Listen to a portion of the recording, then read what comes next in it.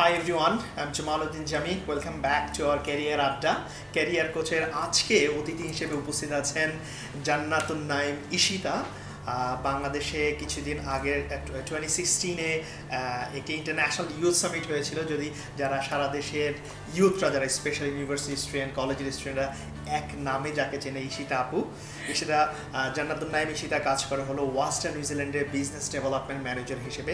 আজকে যেহেতু আপনি ইউথদের নিয়ে কাজ করেন, আমাদের সাথে যদি একটু শেয়ার করতেন, আমরা যারা ইউনিভার্সিটিতে পড়াশোনা করছি তারা এই সময়টা ক্লাসরুম, লাইব্রেরি, বাসায় ঘুম, ফেসবুকে, এর বাইরে কনস্ট্রাকটিভ ওয়েতে কিভাবে আমরা কাজে লাগাতে পারি, অর্থাৎ আমরা এক্সট্রা কারিকুলার বা কো কারিকুলার অ্যাক্টিভিটিদের সাথে why should we be involved, যদি একটু আমাদেরকে শেয়ার করতেন। থ্যাংক ইউ যে আমাকে ইনভাইট করার জন্য। ডেফিনেটলি এটা খুবই ইম্পর্ট্যান্ট একটা জিনিস, কারণ হলো এখন কি হয় যে সবাই ইউনিভার্সিটিতে আসছে, পড়াশোনার অনেক প্রেশার, ক্লাস আছে, এক্সাম আছে, কুইজ আছে, সো সব কিছু করতে হবে। ফ্যামিলি থেকে প্যারেন্টস বলছে পড়ো পড়ো পড়ো, ভালো সিজিপিএ লাগবে।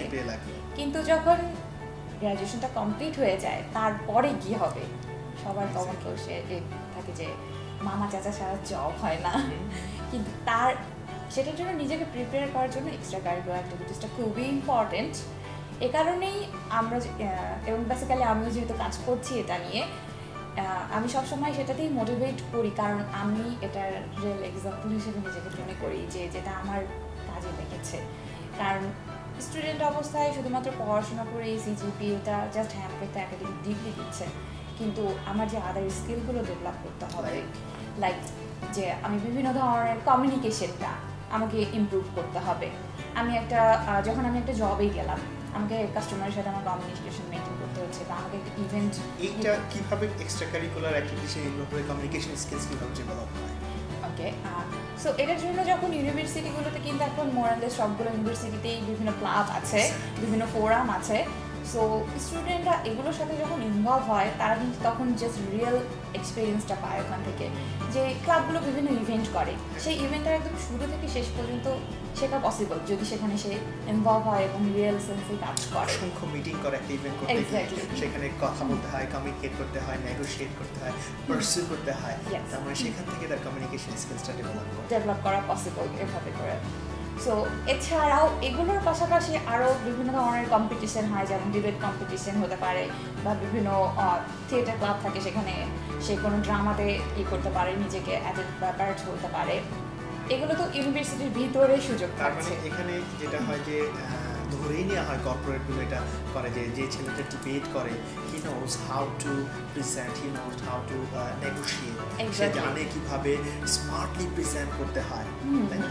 সো কর্পোরেট প্রতিষ্ঠানগুলো এদেরকে খুব বেশি প্রায়োরিটি দেয় যারা ডিবেট ক্লাবের সাথে। ডেফিনেটলি, ইভেন এরকমও দেখা গেছে যে দুটো ছেলেকে বা দুটো মেয়েকে আপনি পাশাপাশি দাঁড় করেন, একজনের সিজিপিএ অনেক হাই, আরেকজনের কম, কিন্তু যার সিজিপিএ কম তার আদার্স এক্সট্রা কারিকুলার অ্যাক্টিভিটিগুলো আছে। সো যখন সেম কর্পোরেটে দুজনই যাচ্ছে কোনো একটা ইন্টারভিউর জন্য, এমনও হয়েছে যে ভালো রেজাল্ট সে পায়নি, যার কম সিজিপিএ সেই জবটা পেয়ে গেছে। কেন পেলো? কারণ তার প্রেজেন্টেশন থেকে শুরু করে, গ্রুমিং থেকে শুরু করে, কমিউনিকেশন সবকিছুই টোটালি ডিফারেন্ট। ওকে, আমরা আরেকটি কথা বলে থাকি এক্ষেত্রে, যারা সাপোজ বিজনেসে পড়াশোনা করেছে, একটা এমএনসিতে মাল্টিনেশনাল কোম্পানিতে সে ইন্টারভিউ দিতে গেল, তাকে জিজ্ঞাসা করলো যে বিজনেসে পড়েছেন, ঠিক আছে, এই কেসটা একটু সলভ করে দেন। সেক্ষেত্রে সামটাইমস ইটস নট পসিবল, কিন্তু যারা বিজনেস ক্লাবের সাথে ইনভলভ ছিল তারা ফার্স্ট ইয়ারে জয়েন করে দেখেছে যে বিজনেস কেস কম্পিটিশন হয়, বড় ভাইরা কেসগুলো, আইডিয়াগুলো শেয়ার করছে এবং সেটা সলভ করছে। একটা পর্যায়ে সে ওয়ার্কশপ করে শিখেছে, একটা পর্যায়ে সে নিজেও কেস কম্পিটিশনে পার্টিসিপেট করেছে। কিন্তু দুটো কেস যদি বলে যে 10 মিনিটে সলভ করে দিতে ইন্টারভিউ বোর্ডে, ওই মুহূর্তে আমার মনে হয় দুটো না 20টা কেসের মধ্যে শর্ট অ্যানালিসিস সহকারে সলভ করতে পারে, তাই না? কারণ একটা পর্যায়ে সে করে এসেছে এগুলো এক্স্যাক্টলি। শুধু এটা না, আপনি ইউনিভার্সিটির বাইরের, সেটাতেই আমি আসছিলাম যে এগুলো তো গেল ইউনিভার্সিটির ভিতরে করা। বাহিরে এখন কিন্তু বিভিন্ন অর্গানাইজেশন আছে যারা আপনাকে ভলান্টিয়ার কাজের অপরচুনিটি দেবে, যেখানে কিনা যেমন কোনো ইন্টারভিউতে গেলে একটা কিন্তু কমন কোয়েশ্চেন থাকতেও পারে যে তুমি কি কখনো আগে টিম অ্যাক্টিভিটি করেছিলে কিনা, কোনো টিমে ছিলে কিনা, টিম ওয়ার্ক করেছো কিনা। ইনফ্যাক্ট অ্যাডভার্টাইজমেন্টে লিখে দেয় যে টিম স্কিলস, অর্থাৎ ability to work in a team. Exactly. So তারপরে যে আন্ডার প্রেশারে তোমার কাজ করার কোপ আপ করার অ্যাবিলিটি কীরকম। সো ডেফিনেটলি এগুলো রিয়েল লাইফ এক্সাম্পল আপনি পাবেন যখন আপনি ভলেন্টিয়ার হিসেবে কোনো একটা অর্গানাইজেশনের সাথে আছেন। ভলেন্টিয়ার হিসেবে যদি সার্ভিস দেওয়া হয় একটা অর্গানাইজেশনে, তাদের একটা প্রজেক্টের সাথে বা একটা বিভিন্ন ওয়ার্কের সাথে তারা ইনভলভ হয়ে যায়, তখন কিন্তু তারা একদম একটা টপ টু বটম শিখতে পারছে এবং যে আসলেই যে রিয়েল ওয়ার্ক প্লেসে কী ধরনের প্রবলেম হতে পারে বা কী চ্যালেঞ্জ আসতে পারে সেগুলোও সেখানে শিখছে। এক্ষেত্রে যেটা আমি শেয়ার করতে চাই যে এটা বলছিলাম যে প্রথমে যে আমি এক্সাম্পল, কারণ আমি যখন স্টুডেন্ট ছিলাম আন্ডারগ্রেড, তখন আমি জাস্ট থার্ড ইয়ারের ওই সময়টায় আমি ভলেন্টিয়ার হিসেবে একটা অর্গানাইজেশনে স্টেপা ফাউন্ডেশন বাংলাদেশ যেটা কাজ শুরু করি। সো আমি 1.5 বছর ভলেন্টারি ওয়ার্ক করি ওখানে।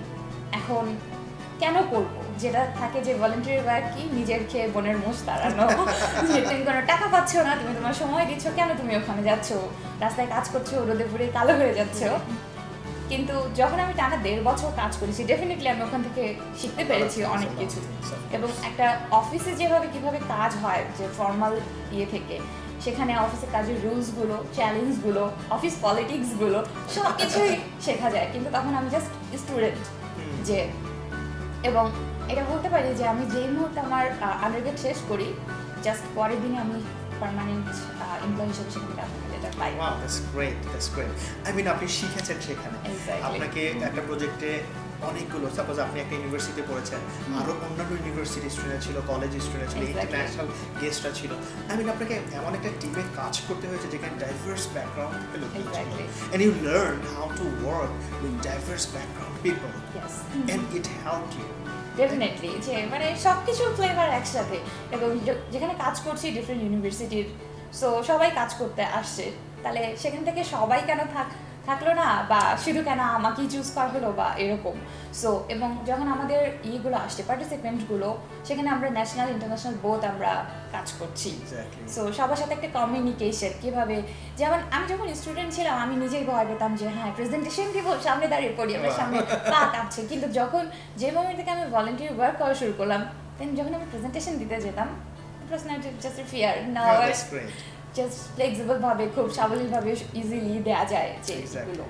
সো এই জিনিসগুলো ইজিলি ইমপ্রুভ করা সম্ভব, যে শুধুমাত্র আমি ওয়ার্কপ্লেসের যেটাও পাচ্ছি, এবং প্লাস যখন থেকে অনেকেই বলে যে ভলেন্টারি ওয়ার্ক করছো, তোমার তো পড়াশোনার সিজিপি রেজাল্ট কমে যাবে, মানে আমি যখন থেকে শুরু করি সেটা আমার মেন্টাল স্টেট, মানসিক অবস্থা সব কিছুই ডেভেলপ করে, ইভেন আমার সিজিপিও ডেভেলপ করে, এবং আমি প্রতি সেমিস্টারে স্কলারশিপও পেতে থাকি। সো ডেফিনেটলি এটার ভালো সাইড অবশ্যই আছে। Thank you very much. দর্শক, আমরা খুব ভালো কিছু জিনিস শিখলাম, being involved with extra curricular activities. এটা ভলেন্টিয়ার ওয়ার্ক, ক্লাব অ্যাক্টিভিটিস, এগুলোর সাথে যদি আপনি ইনভলভ থাকেন, এমন কিছু স্কিলস আপনি শিখছেন যেগুলো রিয়েলি জব মার্কেটে এখন এন্ট্রি লেভেল জবগুলোর জন্য আপনার কাছে চাওয়া হয়। আপনার কাছে চাওয়া হয় আপনার লিডারশিপ স্কিলস আছে কিনা, আপনার কাছে এটা রিকোয়ার্ড একটা স্কিলস যে আপনি একটা টিমে কাজ করতে পারেন কিনা, আপনি কমিউনিকেট করতে পারেন কিনা, আপনি প্রেজেন্টেশন কেমন, আপনি রিয়েলি পারসুয়েশন ক্যাপাসিটি আপনার ভিতরে কেমন আছে, ইন্টারপার্সোনাল স্কিলস কেমন, আপনি মানুষের সাথে বিহেভিয়ার কেমন করতে পারেন। এই যে স্কিল সেটগুলো, এগুলো আপনি শিখতে পারেন। তার জ্বলন্ত এক্সাম্পল হলো আজকে এখানে ঈশিতা আছে, তার স্টুডেন্ট লাইফে সে যখন স্টেট ফাউন্ডেশনের সাথে ছিল। ইনফ্যাক্ট এখানে ট্রুলি আপনাকে বিশ্বাস করতে হবে এবং লেগে থাকতে হবে। গেলেন, আসলেন, ছেড়ে দিলেন, এরকম না। 1.5 বছর সে কাজ করার পরে সেখান থেকে সে জব অফারটি পেয়ে গেছে তার গ্র্যাজুয়েশন শেষ করার পর। এই যে লেগে থাকা এবং শেখার মানসিকতা, প্রুফ করা, yes I can do it.